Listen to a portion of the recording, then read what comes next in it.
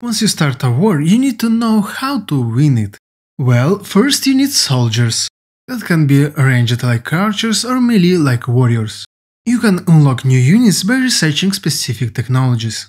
The most powerful melee units are the chivalry, but they have a massive weakness while they facing the anti-chivalry units. Each regiment can have up to 4 units at the beginning and can be increased later on thanks to new technologies.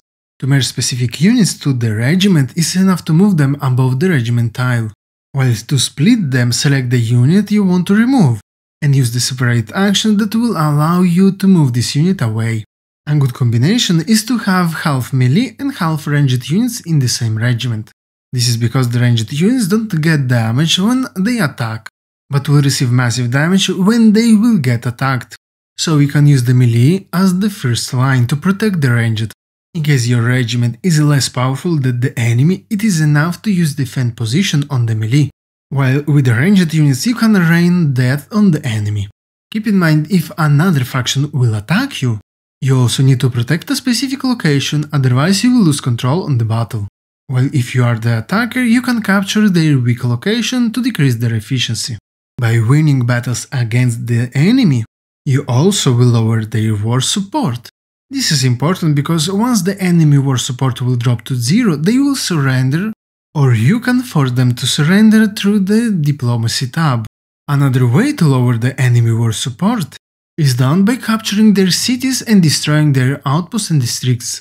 To capture a city is enough to move your soldiers upon the city, and they will automatically capture it if there is no enemy inside. But in case there are some walls around the city, you cannot reach it until you will destroy them. To do so, you need to build siege vehicles that can target and destroy walls. Those can be researched in the technology tree, and the first is the battering ram unlocked with the organized warfare technology. Once you have it, approach the city walls and use the maintain button. Then skip several turns. Each turn will build one siege machine up to 4. Once ready, you can finally start the assault and send your siege to destroy the walls.